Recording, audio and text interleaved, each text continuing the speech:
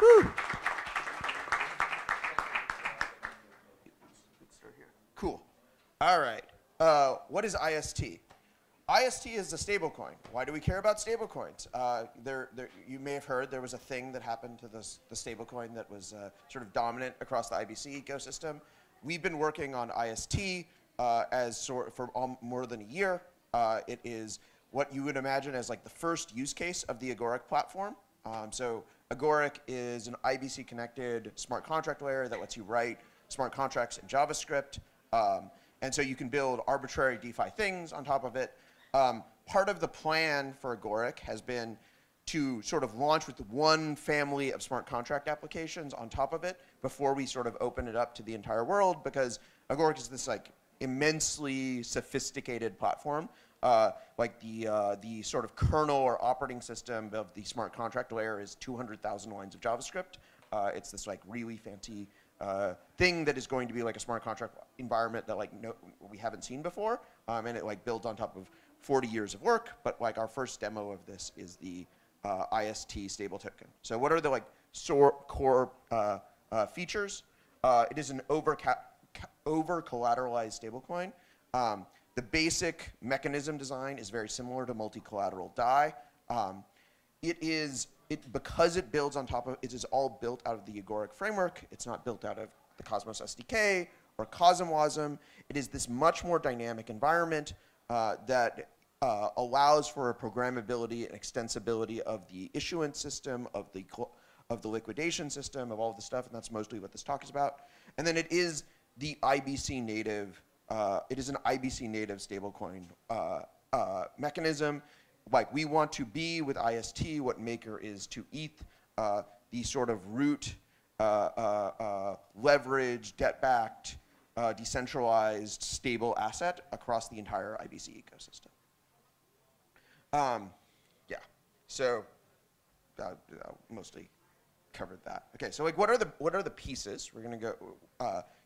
I did a talk at Gateway with Dean. That sort of was like an overview. We're going to go. This talk is going to focus more on like the bits and pieces that make IST work. So we have the vault system. The vault system is a CDP system. We have a parity stability module. You may hear about sort of the fluctuation and how much DAI is backed by USDC and how much DAI is backed by ETH and other liquid assets, and why that fluctuates. In order to build the system, you need to have a similar mechanism. We have this mechanism called BLD Boost, which is mostly about, we'll come back to it, but there is a mechanism by which you can get small amounts of IST if you are a holder of the staking token or if you're a staked holder of if you're staked of the staking token of the Agoric platform. We have a native automated market maker, because DEXs rule everything around them. We have a liquidation module that is plugged into that automated market maker, and then there is a stability reserve that is always sort of the fallback mechanism to ensure stability of the protocol under extreme volatility. So you think of vaults. So what is the vault user experience? The vault user experience is going to be, I want to, there's going to be an economic committee and a vote of build holders that determine exact collateralization ratios. But you imagine something like Atom. I want to have like mint $100 worth of IST. I need to bring $150 worth of Atom over IBC, lock it up in this vault. Now I have my vault. I can use those. I have this vault. My IST is minted to me. If I want to get my atoms back, I repay the IST. The collateralization ratio also determines like where you're going to be liquidated, and there's a liquidation penalty if you are liquidated. And so many of the same dynamics that we expect to see, that you see in sort of the ETH world, you're going to see around these vaults. You're going to have people arbing liquidations. You're going to have people scrambling to top up their wallets. When the market falls by 90%. We're gonna bring a lot of the fun and excitement of the sort of maker system to the Cosmos. Okay. This, I think, is the thing that is the most difficult thing when you're designing a stablecoin for people to understand. Like, why do you need a module that says, hey, we're going to take US... Sorry, could you say that again? You're going to take... why do you need a mechanism? Okay, we want decentralized stablecoins. We have, in a world where there are decentralized stablecoins, we want to back them with robust decentralized assets. We have atoms, we have Osmo. Why do we need this? Why do we need to bring in custodial stablecoins into this mix? And what is this? Does this make any sense? The most important thing to understand about all of this is that when the market is long, you expect the volatile assets to back most of the IST. As the market, when the market turns short, when we're in a bear market, you expect the main thing that is happening is people are buying, who want to buy those volatile assets at discount because they this is a great time to build up your position, and there's these great discounts on all these volatile assets that are getting liquidated during as the market goes down. And but you don't want to put your own, you don't want to open up new CDPs to do that. You want to bring over USDC and use USDC to arb the system.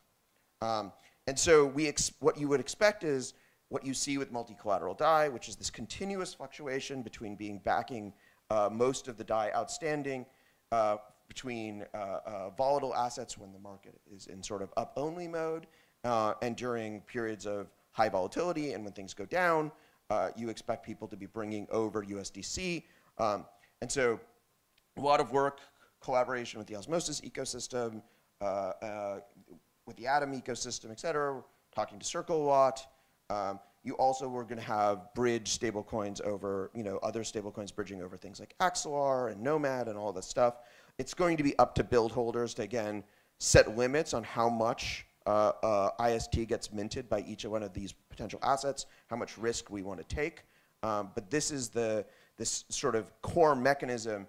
The reason why you need to have the Parity stability module is that it is going to enable efficient arbitrage and efficient retiring of debt during periods of volatility, and will maintain the stability of the asset. Okay. This is the thing that triggers everyone. So the first thing, because you hear, oh, I can lock the staking token of the platform. I can get IST. This sounds awful like Terra and Luna. Are you recreating UST? So why are we not doing any? Why none of this is happening? Obviously we're not doing that. Why are we not doing that? So first thing is you expect this value to be really small. You expect this mostly to go. So the way the protocol works is IST is native to the L1. It is a sort of a special enshrined stablecoin on the Agoric L1 that is run by Build. And so as long as IST is growing, or as long as IST is continuing to function, there is going to be a steady stream of IST from various fees to Build holders. And basically what you're saying is, I'm going to just take essentially I'm going to take out a loan against that future, which is that future stream of IST income that as a staked Build holder I get, and I'm going to use that future to get maybe something on the order of 1 to 5% of the dollar value of my Build, so I can start paying transaction fees, so I can start participating in the IST ecosystem without having to have any other assets. It's especially important when you think about the future in which IST will be where the full Agoric platform is sort of online, and you have NFT mints and all these and lots of other DeFi primitives, and all of your transaction fees have to be paid in IST, and you're I have Build, why don't I have any IST? And this sort of enables you to sort of get native access to the ecosystem. So that's the purpose of Build Boost. It is going to be, the expectation is going to be a very small portion of the total IST issuance. The Economic Committee, which is this. Sorry, could you say?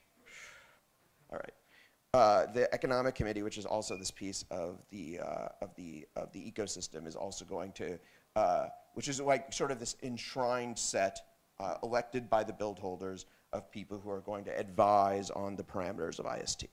We're going to set all of these things about like how much fees do you have to pay for this future loan to the protocol, what is the interest rate, what are the debt limits, how long do you give up the ability to unstake your build when you participate in this build process. You're going to be extending the period in which you can't unstake far beyond the typical 21 days. So another thing that is sort of a key piece of the IST ecosystem is there is an AMM on the Agoric chain. This AMM system mostly is there right now to support IST. It's supposed to be a place where you can buy IST, where the protocol will be locking liquidity itself. It's going to be the first place where liquidations happened. It is not intended right now to be like a real challenger to many of the other DEXs that are coming into Cosmos, but it allows us to not have the problems of having to sort of run the liquidation auction system. It seems we believe that this will be a more stable liquidation mechanism and a much more IBC native liquidation mechanism, because one of the things that we expect to happen is we expect to have most of the IST will be off of the Agoric chain. Most of the IST will be out in the interchain on Evmos, on Juno, on Neutron, on lots of other, on Osmosis. It'll be in Osmosis liquidity pools, all these places. So when liquidations happen, you need to be able to bring, so we're liquidating into the AMM pool, but we don't liquidate all at once. There's a control function that is constantly looking at how much the price oracle has changed, how much liquidity is available in pool, how the price in the pool has been fluctuating relative to the oracle, and we are constantly there's this continuous control loop that is trying to figure out how much liquidation to do at sort of every block. And so arbitrageurs are going to will be IBCing IST over, participating in these liquidations, also shoring up the collateralization ratios. But this is sort of a key sort of component of the vault system. All right. So sort of walked through what are the core bits and pieces of what makes IST really unique. A lot of people in Cosmos are building stablecoins. It's pretty logical that people are. You see them coming out of various ecosystems. And many of them are, especially with algorithmic stablecoins being so disfavored, are doing, why do I think IST is going to win? Why do I think IST has the potential to be the dominant stablecoin in the IBC ecosystem? And the real reason is, I think the competitive landscape of stablecoins is going to continuously evolve. And if you've looked at, for instance, how Maker is coded, the way Maker was built is all of these widgets strung together that were basically code generated in EVM assembly and formally verified as connecting correctly together. It's this beautiful monument, but it's also it's essentially the people who built all of that moved on, and you're never going to see sort of major changes to that code base.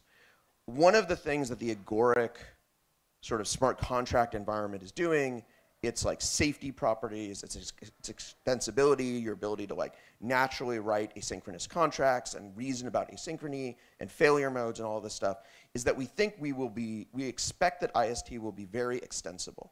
So, with DYDX coming to Cosmos, supporting interchain accounts, you will be able to have positions on perpetual markets that you'll be able to use as collateral with future IST upgrades. You can have liquidation insurance provided by other parties. We can liquidate potentially in the future on not just the native AMM of Agoric, but on Osmosis and other DEXs that will exist. The role of the AMM can be swapped out with a vote of the builder's DAO. So we could start out with this Uniswap v1 style liquidation mechanism in AMM. People will build new AMMs on top of the Agoric platform. those can eventually be swapped out, and that can have the same mechanisms with liquidations, with the protocol holding liquidity there. All of that stuff can be integrated. So my biggest concern relative to like all the other platforms is like Agoric was built for this. It was built for building these like extensible, complex, composable, multi-component DeFi ecosystem things, and is designed to allow like rapid development and rapid evolution relative to other things. There is so much we don't know about how IBC will work in the future, and I think the Agoric platform really allows us to build like a truly radical state-of-the-art stablecoin. So just like dive a little bit more into the details of what it is that we've got here. How does a liquidation work? You have this oracle. The oracle is providing a continuous feed of asset prices. I think we have another slide where I go a little bit more into detail about how the oracle works. So you have the vault factory, like think software factory object. You're putting assets in. You get an individual vault. You're continuously feeding into the oracle.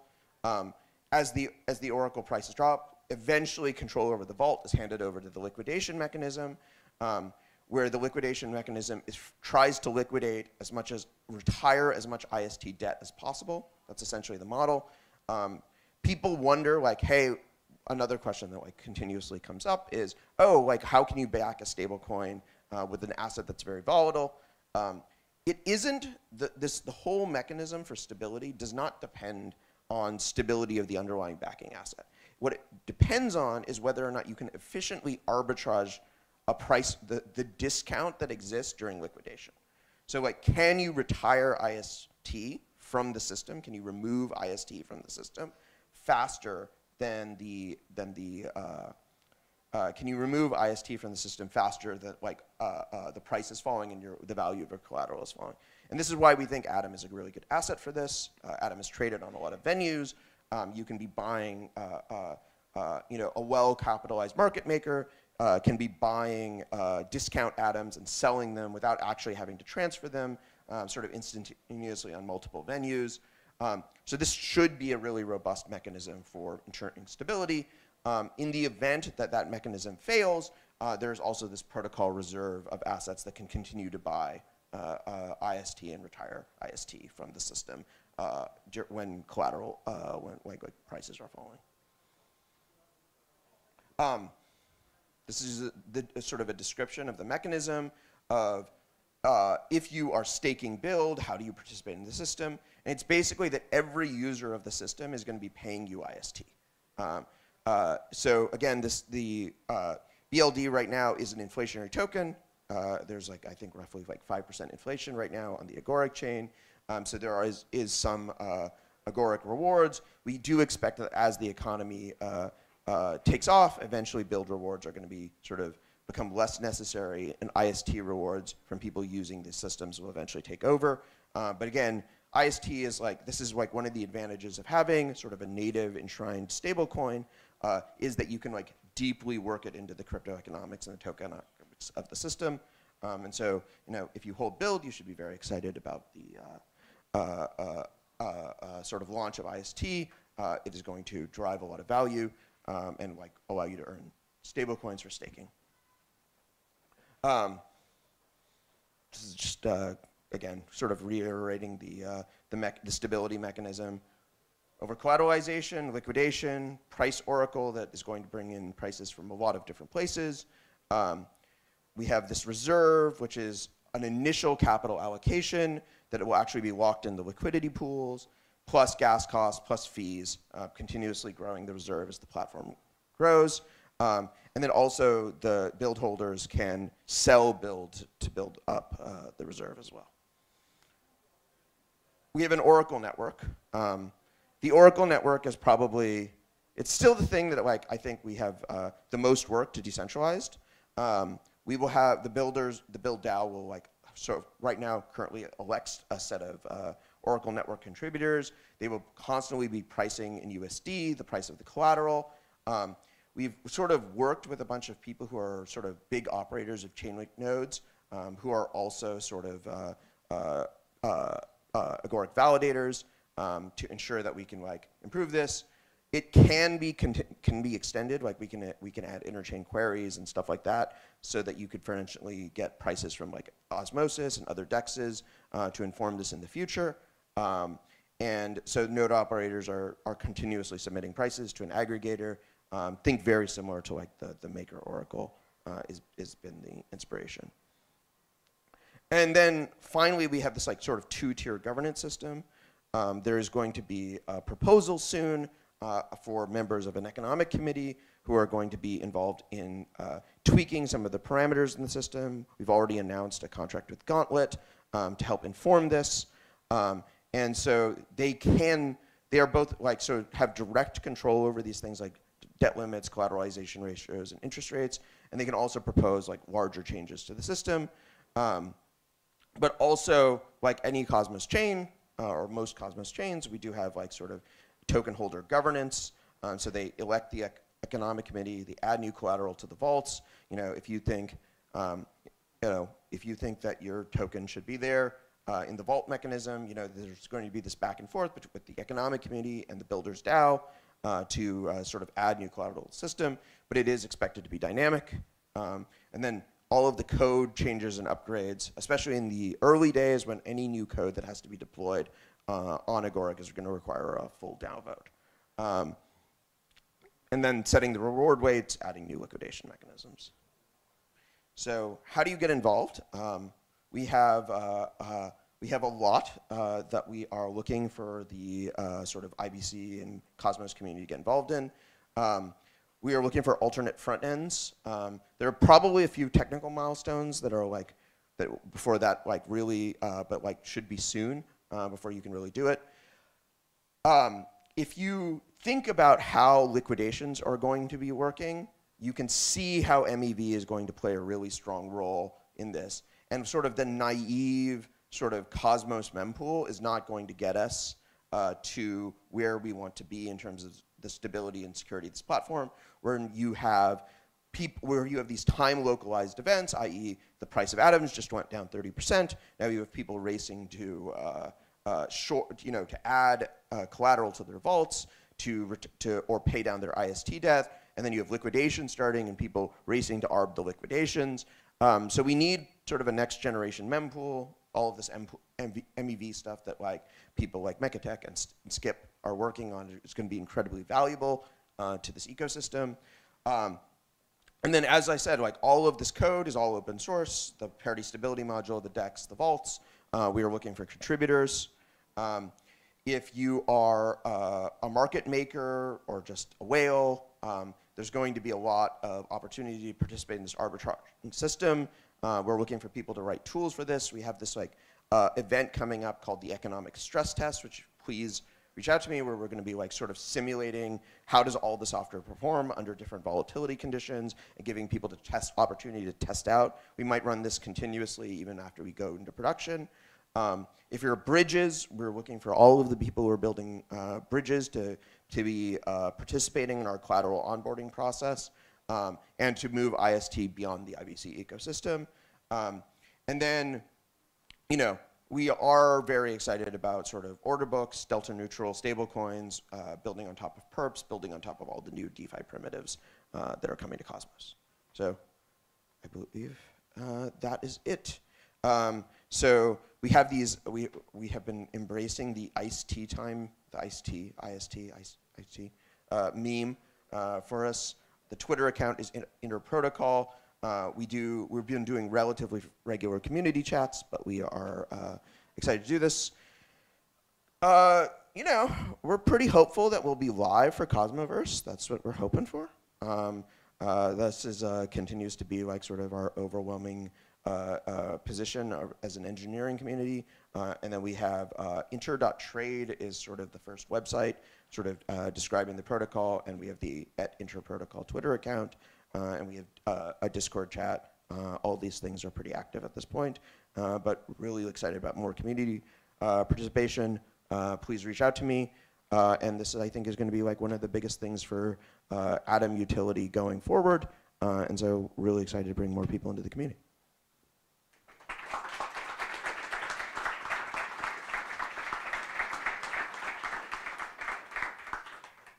I can do a few questions, or people can go to lunch. Depends how hungry everyone is. Any questions?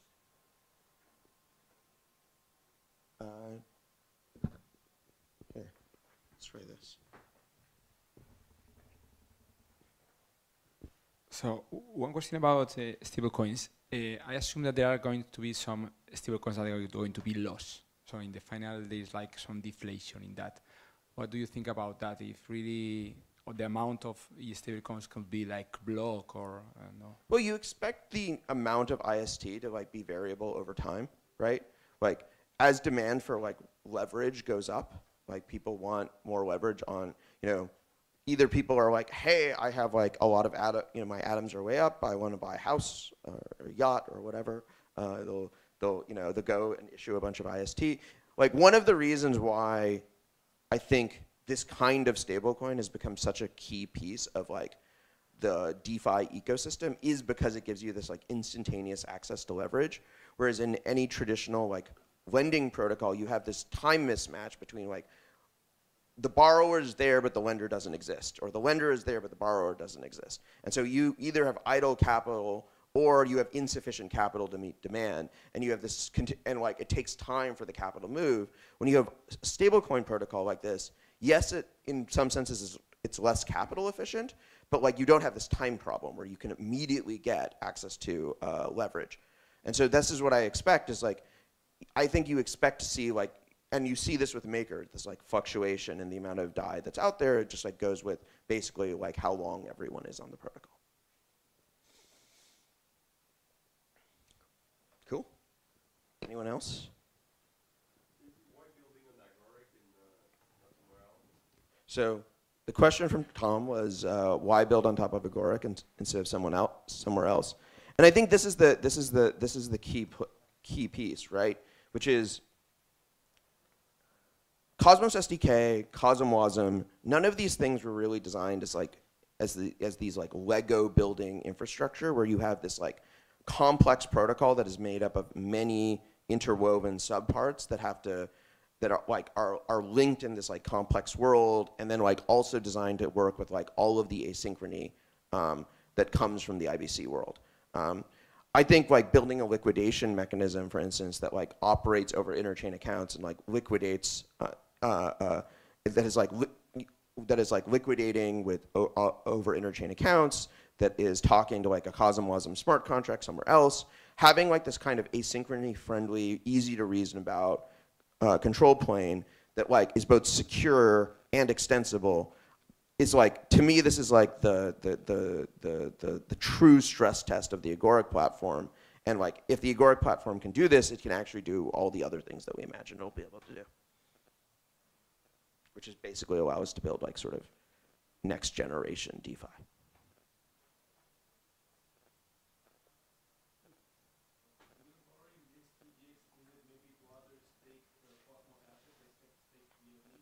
Yeah, absolutely. So I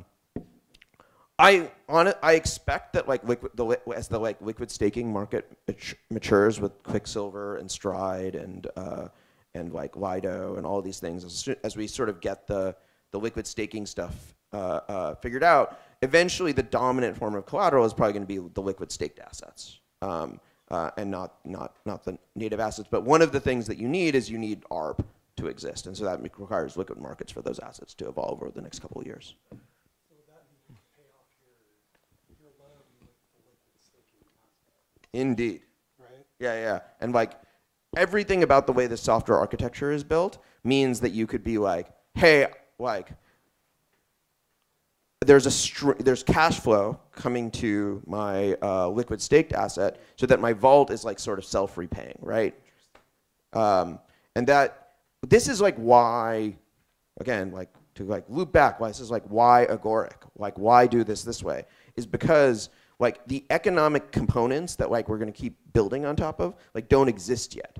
And with every other way of doing this, it's going to be like, yes, you could like build this like Kava like, you know, system on top of CosmWasm, and then if you want to change anything, you have to replace the whole thing, right? And you get all of the risks that come with like making these like these large changes. The idea of, if you look at the IST code right now, everything is like nicely abstracted and componentized. So it's like, oh, I want to have a new kind of vault that has this like self-repaying mechanism, interacts with IBC and according to this API, and can be like, my Quicksilver, my QAtom, my QOsmo, et cetera, are going to be paying off that asset. You just are creating a new vault. You don't have to touch the rest of the code. There's like a defined vault interface, and it's not like, and it's just like Go was not intended for doing anything like this. Rust is also not intended for doing anything like this. So that, and like, Mark Miller and Dean and all have spent like the last, Dan Connolly and all have spent the last 40 years turning JavaScript into the environment to do this. And so we have the pieces to do this. And I think this is like, again, this is like why you do it this way.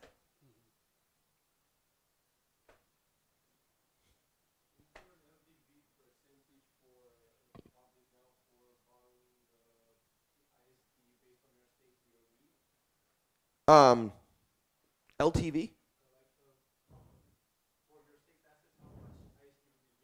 Yeah, it's going to be something on the neighborhood of like 1 to 5%.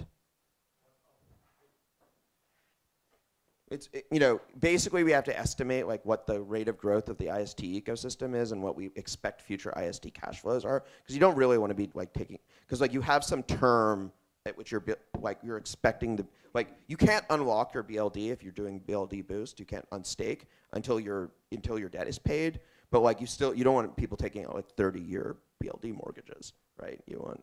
It's like a year is like roughly what you're looking at. Thank you very much. Thank you for your patience, everyone. Have lunch.